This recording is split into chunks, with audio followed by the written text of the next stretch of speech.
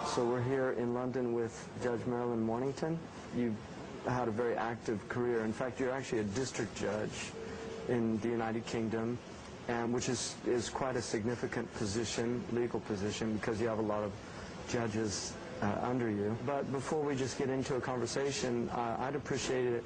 One, you've only recently converted to Islam, so maybe you could just tell us a little bit about that. I've been specialising in crime against women, violence against women and child abuse now for some 10 to 12 years on a policy level for the United Kingdom. And I became, by no choice of my own, because of the work I was doing, closely involved with violence against women in the Muslim communities in this country. And in order to understand better where they were coming from, began to read about Islam, began to read the Quran, and to mix with Muslims. I would have to say I don't think I really ever had any choice in the matter, that Allah subhanahu wa ta'ala had his eyes on me, and that was it. From that moment on, without any choice of mine, I kept on meeting one person after the other who led me down a path where there really was no turning back from, because the more I got to know about Islam, about the Prophet, peace be upon him, it became obvious to me that this is what I want, where I wanted to belong, and it was what I wanted to believe. And I always felt very comfortable with the family life and the stories of the wives of the Prophet and the companions, and it was just somewhere that over a period of time, and I would have to say, Sheikh Hamza, from your own writings and your tapes that I was listening to, I realised this was obviously the life. So in terms of, I mean, obviously you've dealt a lot with the Muslim issues, and I think we're all curious, you know, how bad is the situation, given that you've been involved in Muslim women's issues in particular. But what type of things have you come across just in your legal practice? What we are seeing every day, both in my day-to-day practice and also on the committees that I'm having to deal with things, are issues of forced marriage, where people just do not understand the difference between their cultural practices, particularly those of which we have almost 2 million in this country from the South Asian continent, that these practices are not Islamic, they are cultural, and part of my work is to point that out. Arising from forced marriage, we have honour-based violence, girls who are killed because they are trying to breach those cultural practices, either trying to run away from forced marriage or being within a forced marriage which has led to violence, trying to escape it. We have huge problems, one would have to say, in the United Kingdom of people being married to their first cousins against their wishes, tied in with the value of the British passport rather than anything else. So bringing people from back home for... Still, it's the first time we've ever had a wave of immigrants when 80% are still marrying from back home. That has very large socio-economic and educational difficulties, because the community here, because they're continuing to marry, mostly, if we're talking about the Pakistani community from Mirpur, which I have visited, which is a very particularly poor part of Pakistan, where the current rates of literacy are only 3% for women and 35% for men. So if you're continuing to bring in spouses with that lack of education, it has big impacts on the community here and their advancement, and they're continuing to fail in that. And I think if you look to why young men in particular are turning to crime and drugs, or perhaps to terrorism, I think a lot of it lies in the root there, and there are real difficulties in the family life. Well, another thing that's interesting is you've actually gone, for the British government, you've gone to overseas. You've been to Pakistan, yes, and looked at women's issues there, and also now just recently Saudi Arabia. How was that experience? Was that the first time you'd visited Muslim countries? And Yes, before I went to Pakistan, where I've been working for several years now, and I probably go about twice a year, I hadn't visited a Muslim country. I've also been recently to Turkey as part of my government work. And of course each experience is completely different, and the women in each of the countries, although they are all very strong and amazing women, are very different in their world that they live in. In Saudi Arabia, which I've just returned from a few weeks ago, a most amazing experience to see such highly educated, serene, beautiful women who fully contribute to Saudi Arabian life, both in terms of the businesses they run, the work they do in hospitals, and the amazing charitable work they do. Again, we're able to come back here and break down the preconceptions and hopefully move forward together. As a result of the trip, the British Foreign Office are looking to bring a delegation of Saudi women over here, particularly to look at advancing together issues over violence. You were particularly looking at issues over violence in Saudi Women's Arabia? violence, yeah, right. We looked at all aspects of women's life in Saudi Arabia, but my particular interest was looking at issues of how they're tackling and beginning to tackle issues of violence against women and children. I was very lucky to have a meeting with a Sharia judge. I think he was terrified meeting me. But, really? That's an interesting experience. He was very good to meet me and has kindly invited me to come back and actually see the courts in action. That's wonderful. But also I met doctors there, and they're setting up a nationwide network in Saudi Arabia of specialist paediatricians and psychologists. To report abuse. Yes, so that there'll be special teams of doctors throughout Saudi Arabia who will identify or themselves or have cases referred to them, will learn the specialist things that are needed by the courts and are working in conjunction with the Sharia courts to start addressing these matters. And I can tell you that the Sharia judge I met put me in no doubt whatsoever of how seriously he and his brothers are intending to take this matter. I'm hoping in the future that they'll have female judges. Yes, so that yes, yes, I think so. Next year they're going to have the first female law students, so that's right. the start. What is your perception of Muslim women?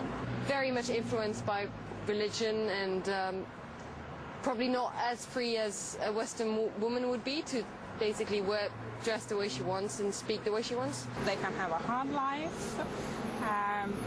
You know, sometimes they face quite a lot of difficulties and they are discriminated. But my personal, attitude is I just consider them exactly like me. I don't really have a perception. I don't know any Muslim women to form an opinion, really. In the UK, I think that they probably have a lot more freedom than anywhere else in the world. I actually live out in Singapore, so there's a lot of Muslim women there. And I think that there are some times when they do have a lot of freedom, but there's a lot of times in certain countries where they're very repressed. So it really changes on where you are in the world. I guess quite repressed, or at least that's how it seems in general. Like when you walk around, they're always kind of, I mean, I don't really know. Well, as a judge, how were you perceived as a Muslim woman in the UK to maybe your colleagues and things like that when you first became a Muslim? When was it really that you became Muslim? Just before Ramadan last year. I don't at the present time make a big issue of it. I recall that one of the best Christians that I know is a High Court judge in England. He never talked about his Christianity, he just showed it by his way of life. And eventually you would say, what is it about Mark Headley that is so wonderful? And some people, didn't you know he's a very active Christian? I'm not very wonderful, and I'm also very much a learner in Islam, so I think it's important that I keep a relatively low profile, carry on learning. Because your responsibility, you have an entire district. How do you rate the domestic violence? Is there more domestic violence in the Muslim community, or is it consistent with the national average or less? We don't have statistics, but from all the work I've done, we have no reason to think that it's any greater within the Muslim community than within the dominant community. The difficulty is that there are certain barriers that women have, or men who are suffering this violence, to get over. Matters of racism against them, language difficulties, immigration issues, matters of izzat, of feeling that they're shaming their family if they come forward, lack of facilities for them. I mean, I was only talking yesterday to a very active Muslim woman in Wales, Shaheen Taj, of how we need to set up a nationwide group of Muslim female counsellors that women can go to, because if women feel that they go forward, and the people that they'll speak to don't understand where they're coming from. They're not going to come forward. And they also, I think, often assume because it's a Muslim woman, you know, she's oppressed because of her being a Muslim woman. People tend to not be able to see it as this is a human problem. They really begin, just because of the mere fact it's a Muslim woman, there's an automatic assumption that it's related to the religion, which is a real problem.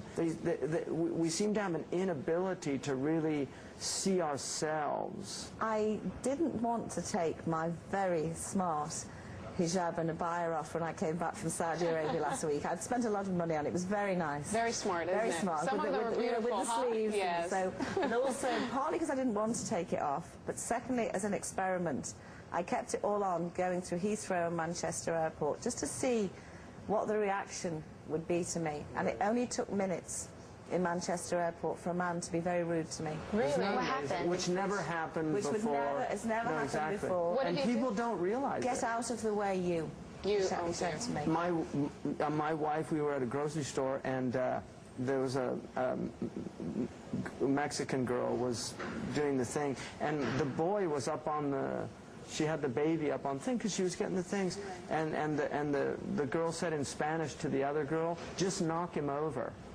And my wife just looked at her and she said, I speak Spanish, you know, because my wife's Mexican, but she had a hijab. She just assumed she was Arab, you know. And people have no, it's ignorance. Do you know what fascinates me? Sheikh Hans and I both come from Roman Catholic backgrounds, and nuns the world over who wear identical clothes. To the Kuwaiti women. Right. They look like Kuwaiti women. Right. Because you know the Kuwaiti women wear the white and with the black over it. Right. And regardless of anybody's religion, people have this very veneration. Positive view of nuns. If they see nuns in an airport, they'll smile at them. Look, there's some nuns. Isn't this nice? You know. They feel more comfortable sometimes. Psychologically, I want to know the difference. Yeah. Why are they not? It's the image, I think. Is it? How do you feel about that? Do you think this somehow will start changing this whole image and Not at the present time. No. Because with the riot, with the Islamophobia, with the whole terrorist threat, and the communities aren't helping themselves either in that. Yeah, this is the real problem. Yeah, I dislike this word, Islamophobia, but you know, it's true. Is that the case in the UK? Is there like a huge Islamophobia? Huge. Huge. It's growing on me. Yes. I didn't like the word before, Really? but I'm kind of getting used to it now. I was interested to ask, I mean, you were talking about how you gradually started to learn about Islamic law and Islamic Sharia. I'm just wondering, how does that fit with your work? Because does that create some sort of conflict? Or The Sharia judge asked me this question. Oh, really? Okay. Very interesting. We had a delegation of our most senior judges out to Pakistan recently because we've signed bilateral agreements with them about returning children and matters of this sort. And before they arrived, the Sharia judges in Pakistan read our Children's Act. And when they arrived, they said there is nothing in your law that contradicts anything in Sharia law. Yeah. There is no difficulties about that. It's one of the things I think a lot of people don't realize. You know, people that have studied Western law and Islamic law, just so much of law is rooted in common sense. It's rooted in very rational principles. I mean, the majority of Islamic law. In fact, I think a lot of Western people, when they study Islamic marital laws, are actually shocked at how progressive a lot of the laws are. I mean, that's more... You're smiling. That means you've studied it? I have been studying it. Yeah, I see the smile. I've recently spoken to a female professor of Sharia law at Lahore University and a female professor of law, Professor Ali, at Warwick University here, who was Minister for Women's Development in Pakistan, but she's an English professor of law. They both told me within 3 weeks the same story, that when they lecture on Sharia family law, particularly the rights that women have, the demands they can make for their nikah contract, the male students all say, you're making this up. No, they don't believe it. This is the male Muslim students. Yeah. You're making this up. You're only saying this to please the girls. Yeah. Would you prefer to have somebody that decided to marry another woman as a husband, you decided to marry another woman, or would you rather have somebody that is just married to you but perhaps has extramarital affairs that you don't know about? I'd rather someone was married to me and stayed with me and have no extramarital affairs. Ooh, that is a hard question. Never thought about that. No, never. Well, you mean cheating or actually knowing about it? Well, if I found out that I was with somebody that was cheating, I just wouldn't be with them. And I think it's totally wrong.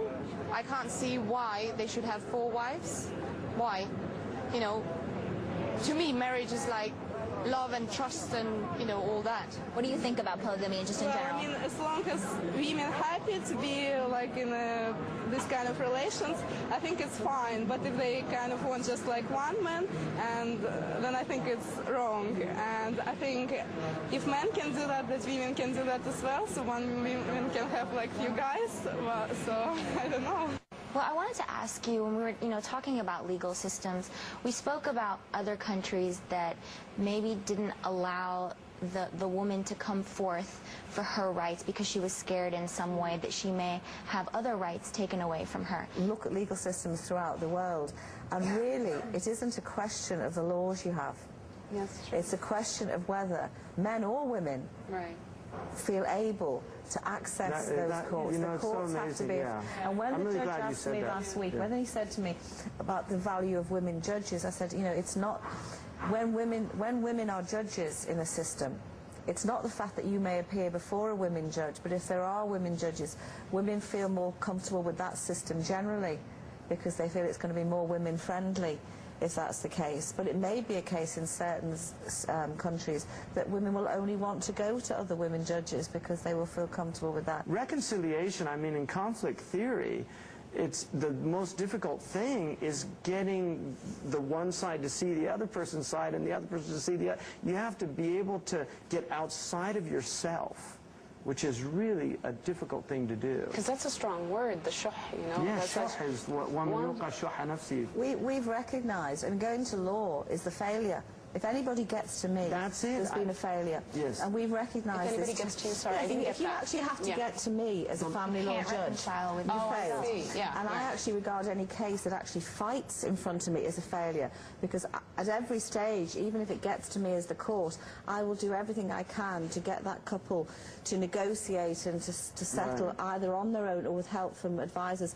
And we've now made this the central tenet of our whole family law system, whether it's about money or divorce or the children, that we do everything to help that couple and that family to at least come to an agreement, if they can't be reconciled as a family, to come to agreements about those issues. Now, I think what we very much need, while we're developing that, is that we need a system, certainly throughout the United Kingdom, that Muslim families have got somewhere safe and appropriate and neutral, and they can do that they can go to, where so law should be the last resort. It's surgery. Yeah. But we don't have that, and I'm hoping the Jewish community does have it. They have a wonderful system. Yeah. I was going to ask feel you. Full rights there. They feel safe to go there. And they use their halakha law. They use it for contracts. They use it any disputes in the community. I mean, that's the beauty of we have the same thing in the U.S. that you can actually set up. They're like people's courts where people sign an agreement and then it becomes legally binding. Yes. They have to take the arbitrator's decision. But throughout this country we have women who are trained lawyers, often because of hijab, are not working because they have difficulty getting into firms. Oh, really? Who could take part in this process. Yeah. Why aren't they working? Just discrimination? And we've seen that. What's interesting is we've seen that in every country we've been to. Yeah. We've had women complain to us that they can't get jobs wearing the hijab. And I met a woman in one of the Arab countries. I could tell she was a devout woman just from her face. And so I was surprised she didn't have hijab on. And then as we were leaving, she said to me, "I'm really thinking about quitting this job." And I said, "Why?" And she says, "Because right when I get to the door, I take off my hijab. And when I finish my job, right when I get to the door, I put it back on because they won't allow me to wear the hijab. And you know, this is what I was trained in, and in this field in our country, you can't get a job wearing the hijab." And I was so distressed to hear that. You know, what humiliation to be in a Muslim country. I mean, it's one thing in the UK where people are just unaccustomed to this, but to be in a Muslim country where you can't wear a hijab. I've gone through a real issue with girls who've said this to me. I mean, should I say to them? Because in England, once you had the job, they could never sack you. And in fact, once you had the job and you wore your hijab, people would get used to it within a week or so, and that would be the end of it. So therefore, should I advise these girls, highly qualified girls who can't get jobs because of it, and they can never prove of that because there are 200 applicants for every job anyway, take it off for the interview and put it back on next week when you've got the job. Now that's a real moral dilemma, because do we need those women in those positions, in those firms, and once they're there, and that's called a nazila. I was going to ask you, what is this? That is a nazila. I don't know what to say to them. A nazila, I mean, that is a nazila, and that's where you would really need somebody like Sheikh Ali Juma or Sheikh Abdullah bin Bayya, somebody at that level that could really be able to take that.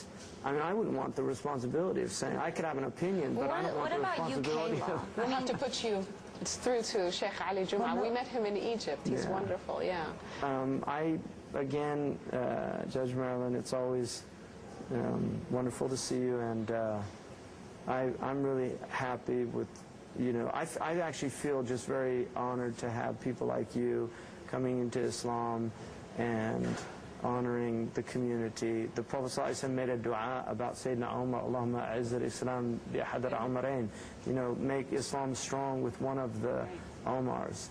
And it was Umar ibn al-Khattab that Allah chose to answer that prayer. But it's one of the things that strengthens Islam. We're strengthened by Islam, but it's also Islam is strengthened by strong people. So it's really good to have such a strong, like Bodicea.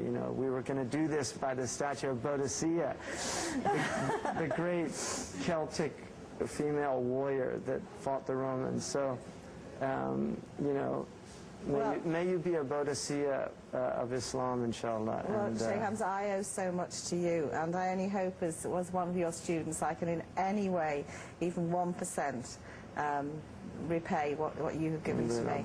Thank you. Well, thank you so much, really. Immediately comes to mind when you see someone like us walking down the street. That you're following your faith. Do you think oppression enters your mind at all? No. A lot of Muslim women who I've met have actually been quite free. But that is, I mean, that's because I haven't travelled to any Muslim countries. I've actually been meeting people here. I think it must be great that actually possibly maybe someone judges you on what's going on in your head. What do you guys think about polygamy? This is where the man has 4 wives. Yes, exactly. I think as a woman, I think it's a little bit like, well, why should the man have all the fun? But then I guess a lot of people seem to get kind of a bit sort of bored with their partner. So maybe if he's got another interest, then it gets him out your hair. So maybe that's a good thing. And I personally wouldn't want a husband to have another 4 women or 3 women to share. Yeah. No, I personally would not like that at all. Yeah. However, even if a guy cheated on me in our country, I still won't accept that either. But I think that, kind of what should be good for one should be good for the other. I'd rather be without than have anyone cheating on me. Yeah, we had that before. Likewise. How about you? No, likewise. I wouldn't be with a man that would basically cheat on me or have other wives. I'd be far too jealous. Absolutely. Yeah. Thank you so much. It's a pleasure to meet you.